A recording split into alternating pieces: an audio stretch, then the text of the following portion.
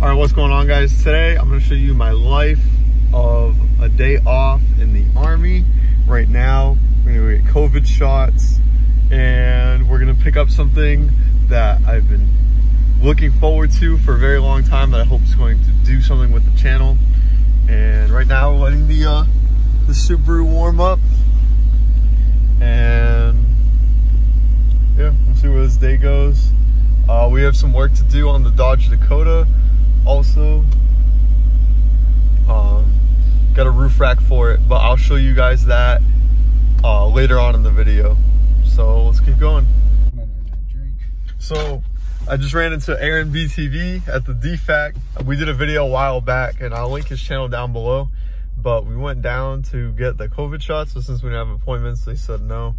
So right now we're gonna hit the P.O. box, pick up that package I've been looking forward to, and we'll show you guys a roof rack on the Dodge Dakota. So hopping out the Subaru, parked next to a Crosstrek and a Forester, and this thing is sick, dude. What wheels are on that? Oh my god, he has the same wheels.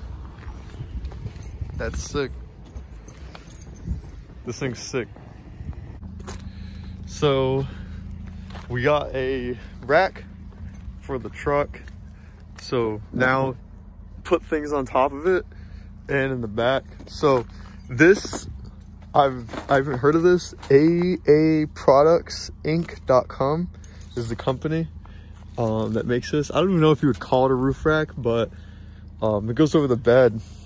And instead of drilling into the bed of it, we just put these clamps in, holding it in place. So yeah, I think it looks good, but it's two in the front and just over here. But we're not gonna, I don't believe there's gonna be too much weight on this at all, but it's just more for like what is it called, kayaks. Debo likes to do a lot of kayaking, so it's kind of like why he got it. But still, just want to paint the rims and whatnot. Yeah, but it's been looking good. The bike's back here. Got a little rust from sitting outside in the snow. But yeah, the installation, it was pretty easy as far as all this. It's just 3 bolts, 2 bolts, and then the same 3, and then 2, and then everything's just fitted in. But it's a universal set, so it fits like small. Well, you say it's a small trucks? Yeah, Devo's ignoring me. But it has this on the side also, like a little handle, I think.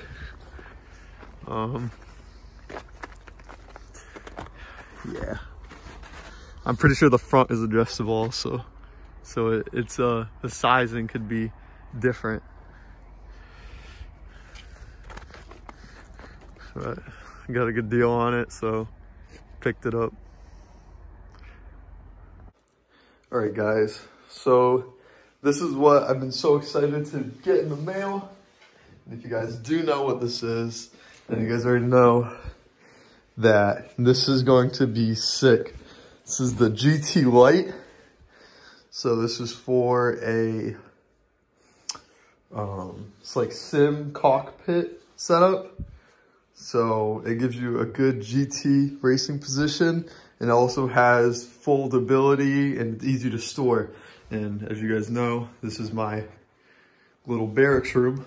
I don't have a lot of room. So portability and space is a great factor in the consideration of what cockpit I wanted for the racing sim setup. And this is what I came up with. So I'm gonna open this up, and in another video, I'll have everything put together. So I got this coming in, I got pedals, steering wheel.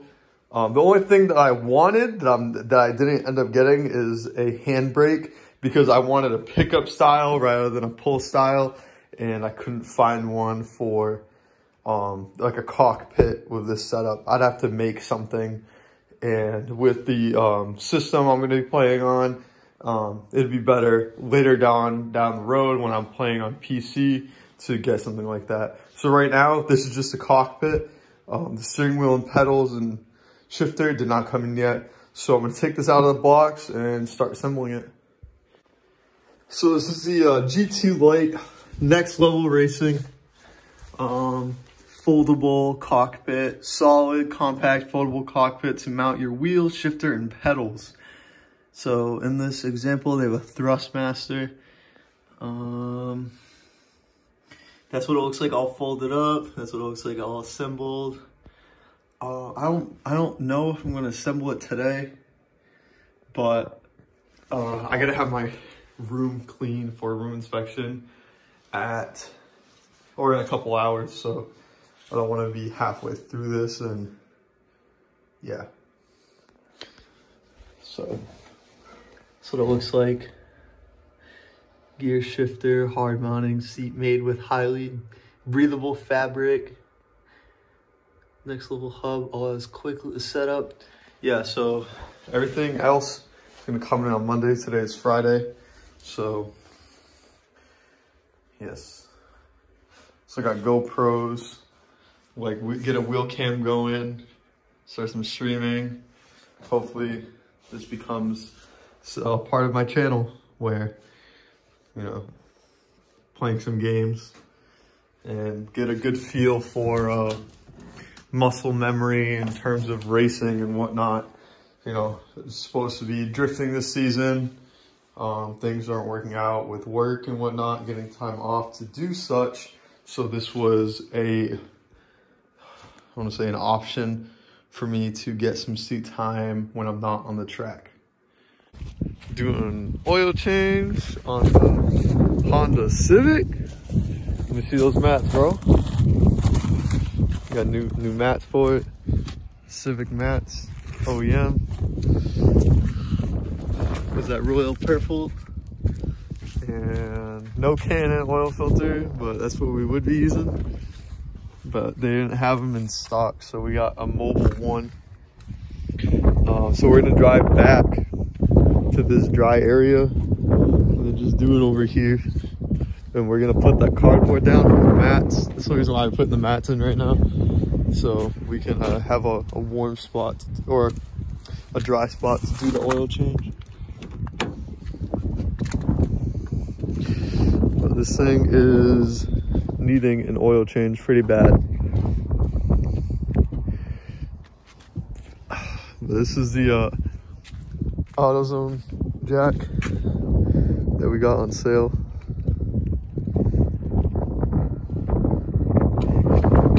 Hopefully it fits on it. I think it will. It's stock ride height, so.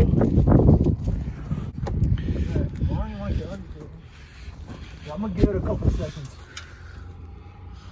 We can give it a couple seconds. Oh, this is my first time seeing underneath her, bro. She clean? There's a little rust on the fucking front suspension. Yeah, we should rebuild the front suspension. But the body, I mean, it looks like something was sprayed on it. Undercoating, maybe? A while back, though. Yeah. And then you got the old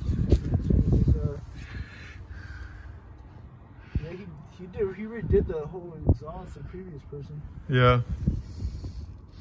Exhaust system. Where's the oil filter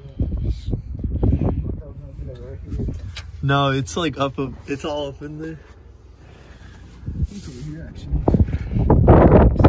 In case you guys forgot, this is a B18C1 with an S80 transmission. So basically a GSR swap, full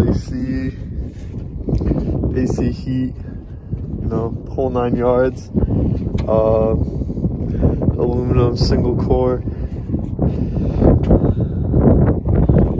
This thing's pretty nice, you know, just very OEM Plus-esque.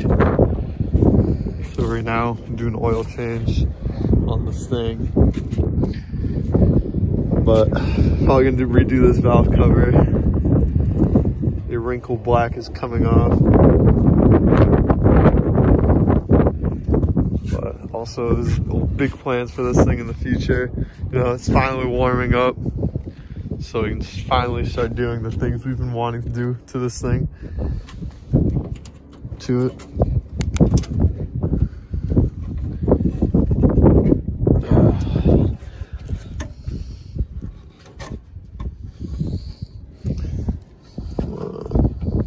There you go.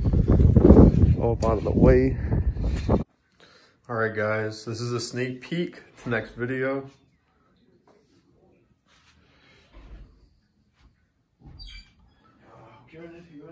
Yeah. All right, but that's the end of today's video, guys. If you guys enjoyed and are looking forward to the simulator, please give it a like and comment down below if you guys also do sim racing, and subscribe for the semi-daily content. And that's Dancing Dragons out. Peace.